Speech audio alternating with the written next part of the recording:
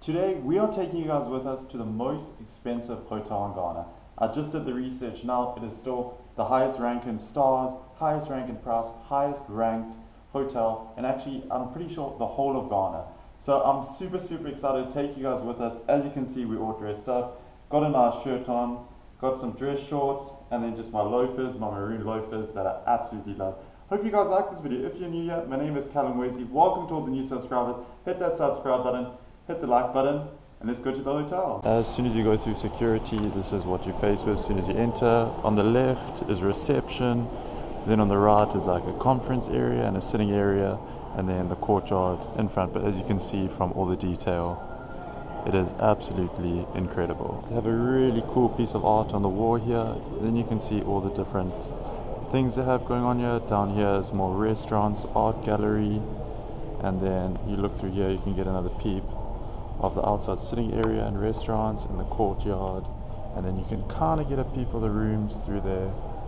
And then just this side is the check-in desks. They have some displays of Pandora, the jewelry there, and these are really cool staircase all the way up there. Some more art, and then down there is more conference rooms, down the stairs and up the stairs for events, and just everything is like, you can just see by the finishes and everything here, it's why it gets its reputation and why it is so expensive, because it is just immaculate. This is the first glimpse of the outside area you get. A bar down there, you see the whole of Accra in the background, a flow room pool, and then the change rooms and everything is down there where we're going now, and then I'll show you guys them also. This is what you're greeted with as soon as you enter the men's bathroom. Some artwork, walk down the passage, some more artwork down there. Some towels, place to throw your towels. Whole lot of lockers. There's normally not stuff lying on the ground. I'm not too sure why it is like that today. You have a couple showers, I think there's 5 there. Some more lockers, some places just to sit. Your bathroom, everything, like your hand lotion, all that, your shower caps, your toothbrushes and everything like that. And then just a whole bunch of urinals. I always say you judge a home on its kitchen and you judge a hotel on its bathrooms. These bathrooms are amazing. Let's take a look inside. They normally have slippers. It doesn't seem like there are any slippers today, probably because there's so many people here, they've already all been used up. Yeah, but anyways, it's a beautiful place. I'm going to throw the baggies on, swim shorts on, and I'm going to go jump in the pool. I ended up finding a pair of the Kempinski slippers, and I also found a scale. I haven't stepped on the scale in about 3 months, so I thought, why not step on with you guys if it even works, and see what I'm weighing. Around about 94, 95. So about where I've been, but yeah, let's get back to it. Gym on that side, and then this side they just have a couple outside showers. And I haven't been down here before, so I'm not too sure what is here, but you got the Ghana soccer stadium down there, and just the back end of the hotel. But this is my swimming attire. Got the polo shirt on that matches the rocker and polo pants, and the slippers I found. You can see it's a little bit overcast, but all in all, beautiful day. This is mine and Kayla's spot for the next couple hours. They're busy bringing us some water now, but you can get a vague idea of what the hotel looks there. I've never stayed here. My family has stayed at this one before. Get a glimpse of the flow room pool and the very overcast sky in the background.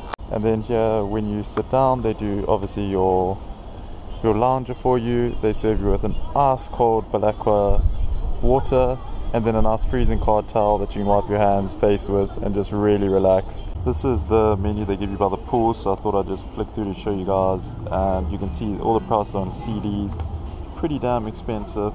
They got some salads, some quick bites, sandwiches and burgers. What else do they have here?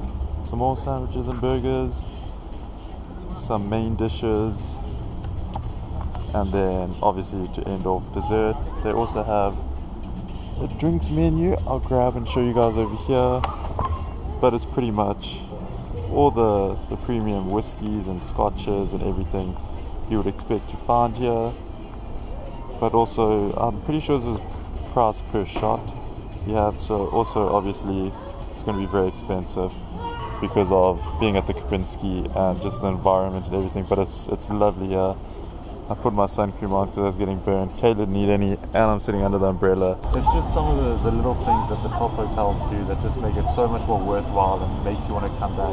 And one of the things is they gave us complimentary drinks, sitting by the pool. It's a hot day. We asked to see the menu.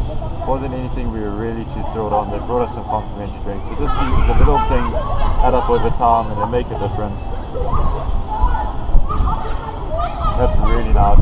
I love the taste of ginger ale, just like it attacks your throat.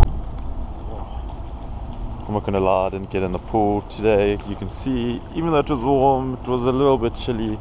So I didn't want to get in the pool and then get super cold and then have wet baggies and all that to have in the bag. But I just wanted to show you over the flow room pool, you look into the courtyard. Down below, obviously when we walked in this morning, we came in that way. And there's just really trees, like nice trees, like a green effect. Makes you feel like you're in Miami or something.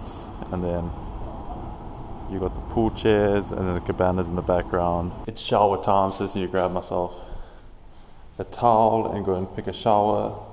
I normally take this one right on the end because then it's kind of like isolated and you can open the door this way, so it gives you more privacy. And then you can even have the rain shower from the top, or just a normal one that you can take off and like underneath your arms and all that you need to get to. And then I just hang my stuff on the door. So that's my plan now. I wanted to end up my video in the bathroom, but there were other people there and I thought it would be a little bit creepy to just pull out a camera and start filming. But there's one thing that is like one golden rule I just never cross, and that is I always wear a pair of shoes, slops, in any shower that's not my own, because I nearly died once from a bad experience. So it's just, I don't do that anymore. And then as I was about to get in the shower, I realized, shit, I don't have any slops. So what I had to do is I had to go with my slippers on, and so my slippers were completely destroyed. Couldn't take those. I do apologize for the baby crying in the background. But I want to thank you guys all so much for watching. If you're still watching at this point, let's get better together, let's grow together, and let's improve a little bit by a little bit every single day together as a community. So I want to thank you guys so much for the support. Thank you so much for watching. Hit that subscribe button, hit that like button, and more daily vlogs on the way.